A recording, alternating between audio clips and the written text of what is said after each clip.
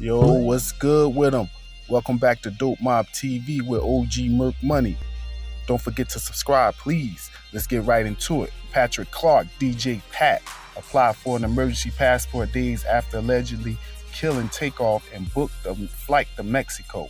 When police arrested him, he had large amounts of cash on him. Prosecutors claimed he's a flight risk for bond. Well, that's how it's going down, man. Like, do the crime, do the time.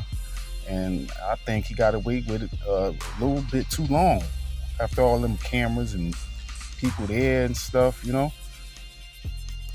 So if this the shooter, why they still got a little cam picture next to his every time they put it up? Is that the co-defendant? But you know what? Situations like this, when they in them little cracks, that cheese starts smelling good as hell, boy. They come up out them cracks, man. And there it go.